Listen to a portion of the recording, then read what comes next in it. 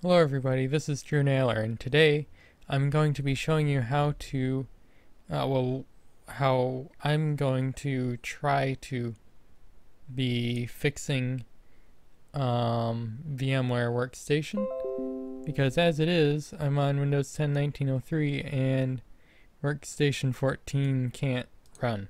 As you can see right here, it's Windows 10 1903, and it couldn't run just now. It asks me to check for updates with the for a new version, and but I kind of can't. In that version, I don't want to buy a new copy of version 15 because 14 works just fine. And this particular version came out March 2019. So earlier tonight I upgraded to Windows 10 1903 because support for 1803. 1903, because support for 1803 was going out.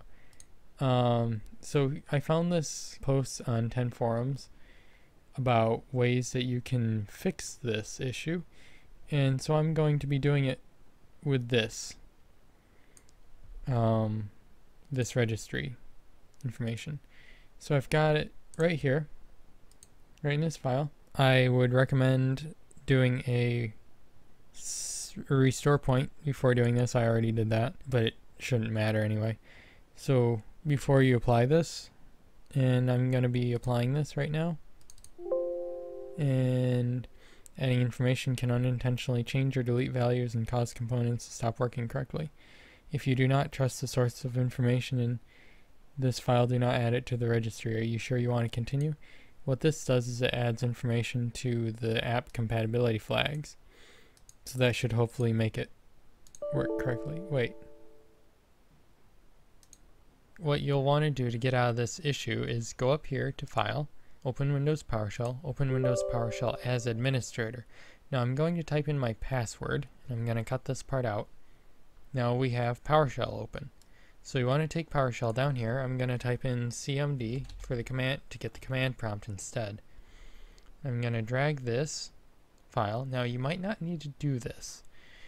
What I'm doing here is I had an issue where this file would not apply in my regular permissions, but it would as an administrator. So this is a second take. I'm kind of splicing these together. If you're running as an administrator, this should be fine, but as a regular user, you'll need to open up an administrator PowerShell or command prompt and drag this right down into here. No, wait, you can't do that. You'll type in whatever the file name is, and then hit Tab to do file name completion. If it's the right one, make sure it's the right one. Then you hit Enter, and then it asks you, "Are you sure you want to continue with this?" Then hit Yes, and then it says it's successfully been added to the registry.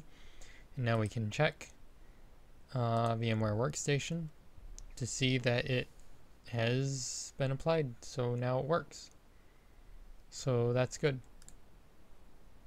Yeah, it appears that works. Goodbye for now.